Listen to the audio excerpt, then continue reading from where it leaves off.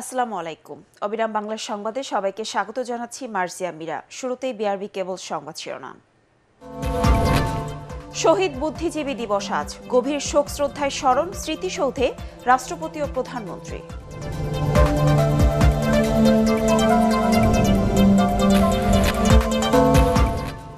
শিশু যক্ষ্মা রোগীর 10% শনাক্তের বাইরে, দেশ জুড়ে জীবাণু ছড়িয়ে পড়ার মারাত্মক ঝুঁকি।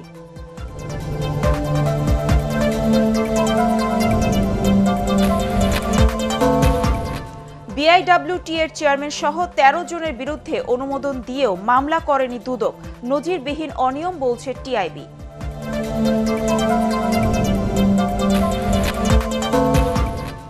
এবং ক্রোয়েশিয়াকে 3-0 গোলে হারিয়ে কাতার বিশ্বকাপের ফাইনালে আর্জেন্টিনা, রাতে ফ্রান্স ও মরক্কোর লড়াই।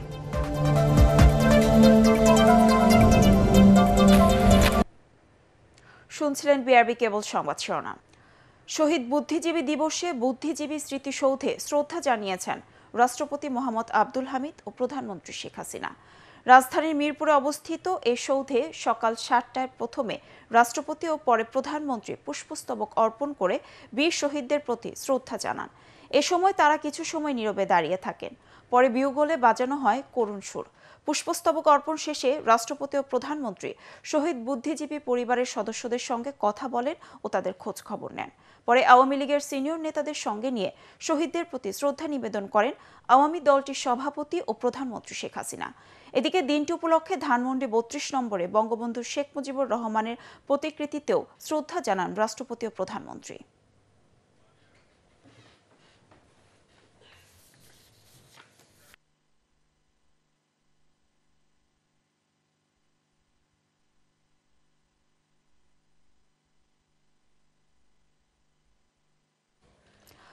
দর্শক, এই মুহূর্তে রায়েরবাজার বদ্ধভূমি স্মৃতিসৌধে আছেন আমাদের সহকর্মী ইমদাদুল্লাহ বাবু। আমরা সরাসরি চলে যাচ্ছি সেখানে। বাবু, এখন কি পরিস্থিতি দেখতে পাচ্ছেন স্মৃতিসৌধ এলাকায়?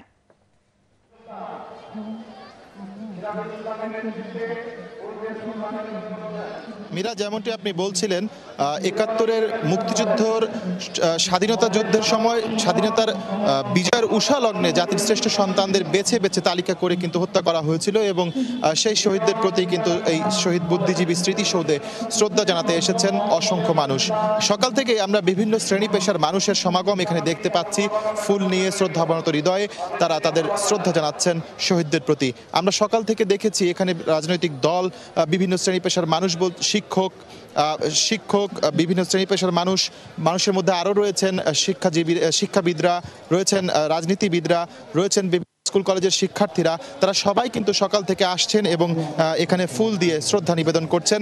আপনি একটু দেখতে পাবেন, আমার সহকর্মী ইমদাদ আপনাদের দেখানোর চেষ্টা করছে এখানে কেমন মানুষের উপস্থিতি রয়েছে। সকাল থেকে কিন্তু আমরা যেটি দেখতে পাচ্ছি যে যারা এখানে আসছেন তাদের মধ্যে আরও রয়েছেন শহীদ পরিবারের সদস্যরা। তারা বলছেন এখানে এসে যে ৭১-এ যারা শহীদ হয়েছেন বুদ্ধিজীবী দিবসে তাদের কিন্তু পূর্ণাঙ্গ তালিকাটি এখনও প্রকাশ করা হয়নি। 2 দফায় 334 জনের নামের তালিকা প্রকাশ করা হয়েছে। আরও অসংখ্য মুক্তিযোদ্ধা রয়ে গেছেন, আরও অসংখ্য শহীদ বুদ্ধিজীবী রয়ে গেছেন যাদের নামের তালিকা এখানে যুক্ত করা হয়নি। তো এই বিষয়ে এখানে মুক্তিযুদ্ধ বিষয়ক মন্ত্রীও এসেছিলেন। আমরা তাদের সাথে কথা বলার চেষ্টা করেছিলাম। মুক্তিযুদ্ধ বিষয়ক মন্ত্রী যেটি জানিয়েছেন যে 26 মার্চের আগেই তারা একটি পূর্ণাঙ্গ নামের তালিকা প্রকাশ করবেন। এছাড়াও এখানে সকাল থেকে আমরা দেখতে পাচ্ছি বিভিন্ন সংগঠন, মুক্তিযোদ্ধারাও রয়েছেন যারা এখানে এসেছেন এবং শহীদ বুদ্ধিজীবীদের প্রতি শ্রদ্ধা জানাচ্ছেন। তো এই প্রক্রিয়া কিন্তু সকাল থেকেই চলছে এবং এখনো থেমে বিভিন্ন সংগঠন, বিভিন্ন রাজনৈতিক সংগঠন, বিভিন্ন রকমের মানুষ কিন্তু এখানে আসছেন এবং শহীদদের প্রতি শ্রদ্ধা জানাচ্ছেন। তো মীরা, যেটি হচ্ছে যে সকাল থেকেই আমরা লক্ষ্য করছি যে যারাই এখানে আসছেন তাদের মনের মধ্যে একটি শোক রয়েছে, একটি ব্যথা রয়েছে যে এতদিন হয়ে গেছে তারপরও শহীদ বুদ্ধিজীবীদের হত্যার বিচার কিন্তু তুলেছেন যে সরকারকে উদ্যোগ নেওয়ার জন্য। মীরা, এই ছিল আমার কাছে শহীদ বুদ্ধিজীবী এলাকা থেকে সবশেষ তথ্য। বাবু, আপনাকে ধন্যবাদ। সঠিকভাবে শনাক্ত না হয় দেশে প্রত্যাশিত হারে নির্মূল হচ্ছে না শিশুদের যক্ষ্মা। চিকিৎসকরা বলছেন শিশু যক্ষ্মা রোগীর প্রায় 10 ভাগই শনাক্তের বাইরে থেকে যাচ্ছে। ফলে যথাসময়ে চিকিৎসা না নেওয়ায় এসব শিশু সংকটাপন্ন হওয়ার পাশাপাশি জীবাণু ছড়িয়ে পড়ার ঝুঁকি তৈরি করছে। এজন্য উপসর্গ দেখা দিলে দ্রুত পরীক্ষা করার তাগিদ বিশেষজ্ঞদের। বিস্তারিত একরামুল হক সাইমের রিপোর্টে। উপসর্গ দেখা দেওয়ার 4 মাস পর যক্ষ্মা রোগ ধরা পড়ে 1.5 বছর বয়সী এই শিশুর। ততদিন অন্য রোগ সন্দেহে চিকিৎসা দেওয়া হয় স্থানীয়ভাবে। অন্যদিকে যক্ষ্মার উপসর্গ নিয়ে কয়েক সপ্তাহ মাদ্রাসার আবাসিক হলে থাকত 8 বছর বয়সী আরেক শিশু। জটিল শারীরিক অবস্থা নিয়ে দুজনই ভর্তি রাজধানীর শিশু হাসপাতালে। ওখান থেকে বলল ঠান্ডা কাশি, ওইটার জন্য শুধু ট্রিটমেন্ট করাইছে, কিন্তু কি হয়েছে তাও মানে পরীক্ষা করাইছে, বলছে যে বুকে শুধু কফ জমছে। আমি বলছি আপনার তার কাশ হয়েছে, সিরাপ খাইলে ভালো হয়ে যাব। পরে 2টা সিরাপ শেষ, পরে আমরা যে ডাক্তার কাছে বড় ডাক্তার দেখাতে গেছি। কমিউনিটিতে আনডায়াগনোসড অবস্থায় ছিল, এও একটা পসিবিলিটি থাকে যে অন্যান্য লোকের ভিতরে ছড়ানো। দেখা যাচ্ছে এই টিবি কেসগুলো তারা সাইন সিমটম আছে, কিন্তু তারা নিউমোনিয়া ট্রিটমেন্ট দিয়ে ছেড়ে দিচ্ছে, রিফার করছে না। তাদের ওখানে ডায়াগনস্টিক টুলগুলো নাই, তার জন্য এই রোগীগুলো আসলে এই পর্যন্ত পৌঁছাতে পারছে না।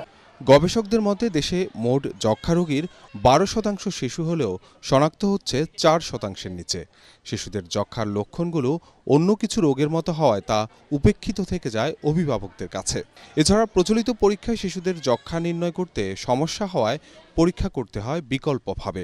আমরা বড়দের ক্ষেত্রে সহজে আমরা কাশি কফ দিতে পারি, কিন্তু একটা শিশু কখনোই এই কফগুলো দিতে পারে না। তার ক্ষেত্রে করতে হয় কি, আমাদের কিছু কফ বের করে নিতে হয়। এটাকে বলি আমরা ইনডিউসড স্পুটাম। বর্তমানে সবচেয়ে জনপ্রিয় পরীক্ষা আমাদের জিন এক্সপার্ট পরীক্ষা। এটা আমরা বাচ্চাদের ক্ষেত্রে অ্যাপ্লাই করতেছি।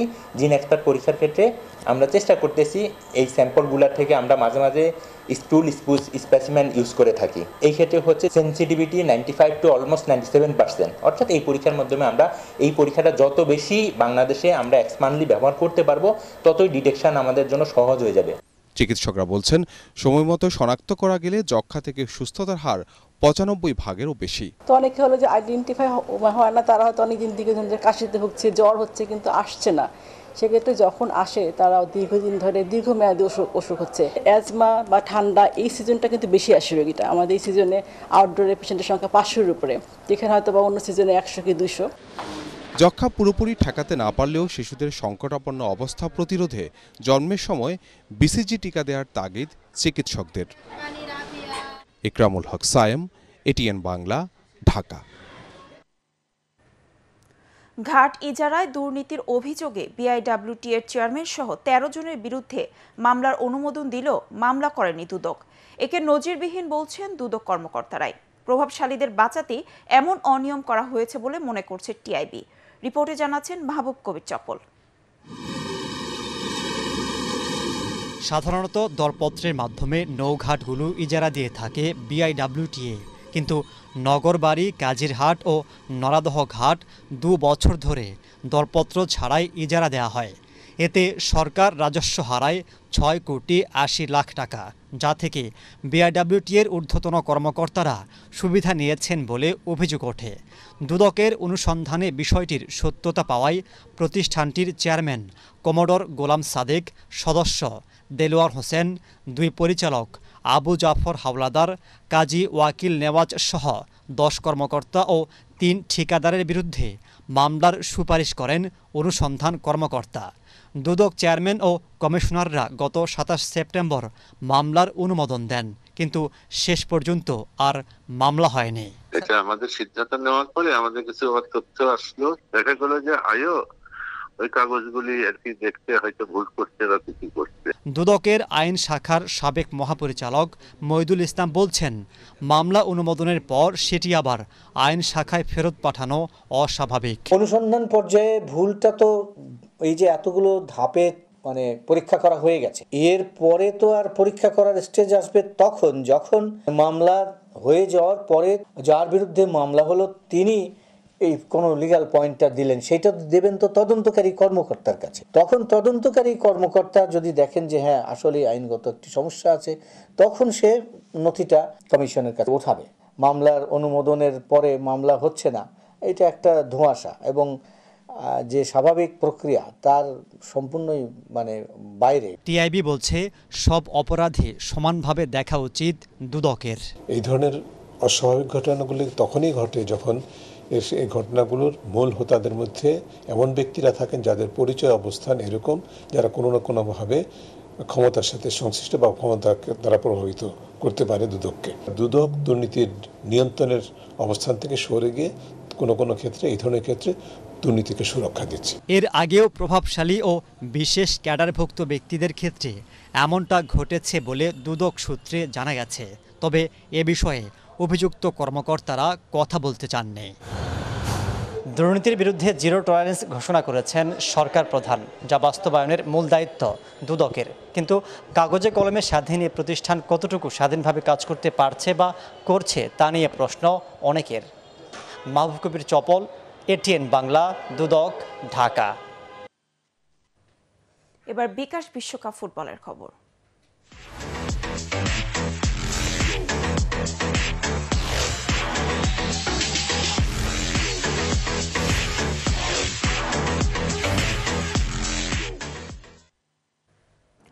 মেসি আলভারেজ জাদুতে আবারও বিশ্বকাপের ফাইনালে আর্জেন্টিনা ক্রোয়েশিয়াকে ৩-০ গোলে হারিয়ে ২০১৪ সালের পর আবারও শিরোপার শেষ লড়াইয়ে দুইবারের বিশ্ব চ্যাম্পিয়নরা।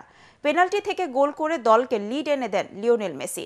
বাকি দুটি গোল করেন জুলিয়ান আলভারেজ। কাতারের লুসাইল আইকনিক স্টেডিয়াম থেকে আরও জানাচ্ছেন পরাগারমান। Argentina will play the World Cup final. Argentina into the final of the World Cup. রেফারির শেষ বাঁশি বাজার সঙ্গে সঙ্গেই সোনালী রঙের লুসাইল আইকনিক স্টেডিয়ামে নীল সাদার বিচ্ছুরণ। স্বপ্নের বিশ্বকাপ জয় থেকে আর মাত্র এক ম্যাচ দূরে লিওনেল মেসিরা। ৩ যুগের শিরোপা খরা কাটাতে আবারও আলবিসেলেস্তাদের আসতে হবে এই লুসাইলে। শুরুতে আর্জেন্টিনার চেয়ে ক্রোয়েশিয়ার পায়ে বল ছিল বেশি। প্রথমার্ধে দখলে বল ছিল ৬২%। দারুণ সব পাসে প্রতিপক্ষকে কাবু করার চেষ্টা লুকা মদ্রিচদের। কিছুটা গুছিয়ে নিয়ে ছোট ছোট পাসে আক্রমণে ওঠেন মেসিরা। এমনি এক আক্রমণ ঠেকাতে নিজেদের বিপদ সময় আলভারেজকে ফাউল করেন ক্রোয়েশিয়ান গোলকিপার। তাতে পেনাল্টি পায় আর্জেন্টিনা। খেলার ৩৪ মিনিটে স্পট কিকে গোল করে দলকে লিড এনে দেন মহাতারকা লিওনেল মেসি।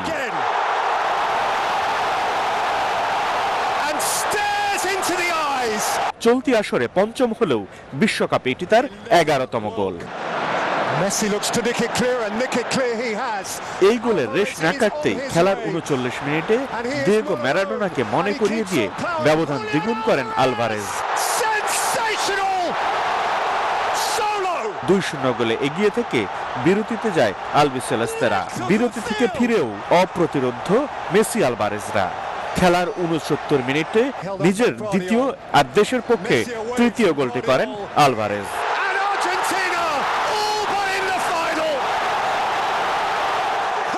অতিরিক্ত সময় কিংবা পেনাল্টি শুট আউটের গল্প লিখতে না পারায় সেমিফাইনালেই থামতে হয় লুকা মডরিচদের। আর এই জয়ে রাশিয়া বিশ্বকাপে গ্রুপ পর্বে ৩-০ গোলে ক্রোয়েশিয়ার কাছে পরাজয়ের প্রতিশোধ নিল দুইবারের বিশ্ব চ্যাম্পিয়ন আর্জেন্টিনা। বিশ্বকাপের সেমিফাইনালে কখনো হারেনি আর্জেন্টিনা। লুকা মডরিচের ক্রোয়েশিয়াকে পরাজিত করে সেই ধারা অব্যাহত রাখলেন লিওনেল মেসিরা। তাতে করে ২০১৪ সালের পর আবারও বিশ্বকাপ শিরোপা জয়ের খুব কাছে চলে গেল আলবিসেলেস্তারা। পরাগারমান, ATN Bangla, Lusail iconic stadium, কাতার। ক্রোয়েশিয়াকে হারিয়ে কাতার বিশ্বকাপে ফাইনালে ওঠায় উচ্ছ্বসিত বাংলাদেশের আর্জেন্টাইন সমর্থকরা। বড় পর্দায় প্রিয় দলের খেলা দেখা আর জয়ের উচ্ছ্বাস নিয়ে বাড়ি ফিরেন তারা। বিশ্বসেরা খেলোয়াড় মেসির হাতে এবারের বিশ্বকাপের ট্রফি দেখতে চান আর্জেন্টিনা সমর্থকরা। খায়রুল ইসলামের রিপোর্টে। ২০১৮ সালের বিশ্বকাপের গ্রুপ পর্বের ম্যাচে ক্রোয়েশিয়ার কাছে ৩-০ গোলে পরাজয়ের প্রতিশোধের পাশাপাশি আবারও ফাইনালে আর্জেন্টিনা। আর এই জয়ে আনন্দিত বাংলাদেশের আর্জেন্টিনার ফুটবল সমর্থকরা। বড় পর্দায় খেলা দেখা আর জয় নিয়ে বাড়ি ফেরা, এ যেন তাদের আনন্দের রাত। আজকে অস্থির অস্থির খেলা ভাই, অস্থির খেলা। মেসি যখন বল শুট করে অপর পক্ষের প্লেয়ারের চোখ দিয়ে সেটা গোল হয়, আমরা সেটা উপভোগ করি। রাজধানীর বিভিন্ন জায়গায় যেন তৈরি হয়েছে এক খণ্ড গ্যালারি। হৈ হুল্লোড় আর জয়ের আনন্দে মেতে উঠেছেন আর্জেন্টাইন সমর্থকরা। দূর থেকে আসা এবং লম্বা সময় দাঁড়িয়ে খেলা দেখার ক্লান্তিও নেই তাদের মাঝে। আমি গাজীপুর থেকে আসছি, শুধুমাত্র আমার বাবা এখানে থাকে, তো সবাই মিলে আর্জেন্টিনার খেলাটা দেখার জন্য। আমার ছেলেদের নিয়ে ওরা তো এক এক সময় বড় করতে দেখে, আমি একা একা দেখি। সব ফ্যামিলি চলে আসছি আনন্দ উপভোগ করার জন্য। ৭ বারের বিশ্বসেরা ফুটবলারের খেলা মন ভরিয়েছে মেসি ভক্তদের, তাই তার হাতেই শিরোপা দেখতে চান তারা। মেসির শেষ খেলা সো আমরা চাই যে মেসি কাপ নেক। পুরো টিমটা ভালো খেলছে আর আমরা তো আশা করছি মেসি যেহেতু শেষ বিশ্বকাপ, তো মেসি এবার বিশ্বকাপ জিতবে। ফাইনালে প্রতিপক্ষ ফ্রান্স কিংবা মরক্কো যেই হোক না কেন শিরোপা জিতবে আর্জেন্টিনা, এমনটাই বিশ্বাস বাংলাদেশি সমর্থকদের। খায়রুল ইসলাম, ATN বাংলা, ঢাকা।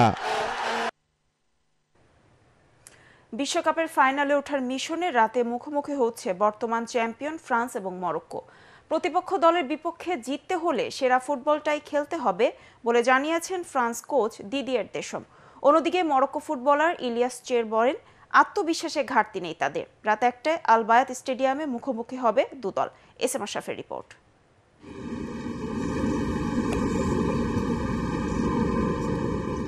ফ্রান্সকে তো বিশ্বকাপের অন্যতম দাবিদার ধরা হয় টুর্নামেন্টের আগেই, কিন্তু 4 সেমিফাইনালিস্টের একটি দল মরক্কো হবে এমন ভাবার সাহস কয়জনই বা করেছিলেন?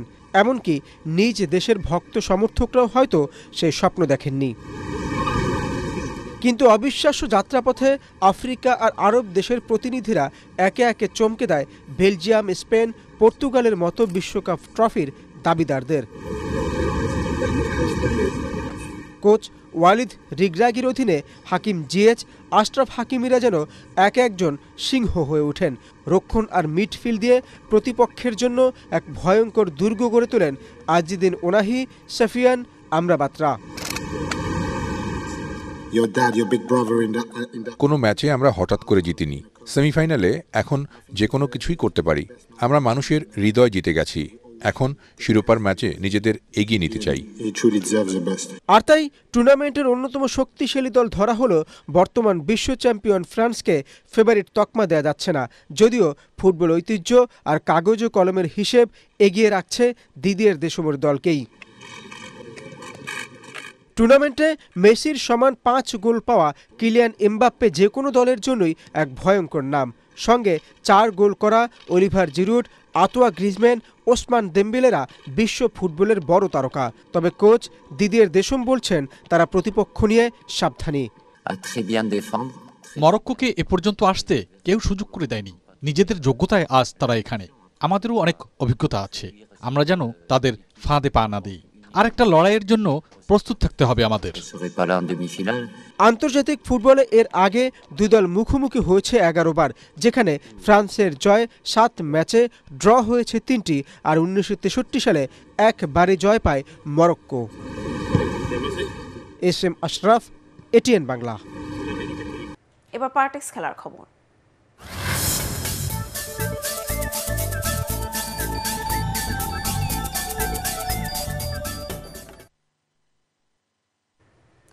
চট্টগ্রামে প্রথম টেস্টের প্রথম দিন বাংলাদেশের বিপক্ষে টস জিতে ব্যাট করছে ভারত।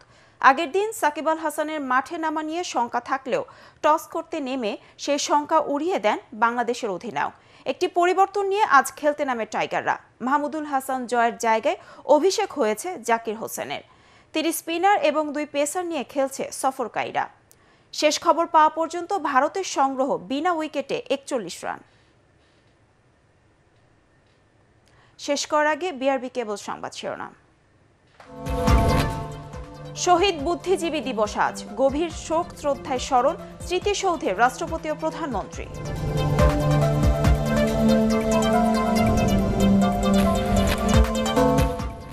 শিশু যক্ষ্মা রোগীর 10% শনাক্তের বাইরে, দেশ জুড়ে জীবাণু ছড়িয়ে পড়ার মারাত্মক ঝুঁকি।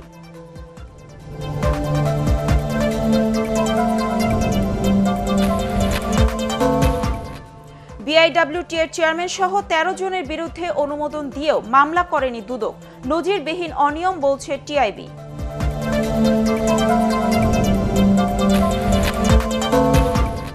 এবং ক্রোয়েশিয়াকে 3-0 গোলে হারিয়ে কাতার বিশ্বকাপের ফাইনালে আর্জেন্টিনা।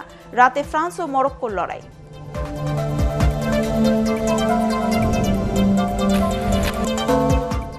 পরবর্তী সংবাদ দেখার আমন্ত্রণ জানিয়ে এখনকার মতো শেষ করছি। ATN বাংলা সংবাদ ইউটিউবে দেখতে ব্রাউজ করুন youtube/ATN Bangla News। ধন্যবাদ সবাইকে।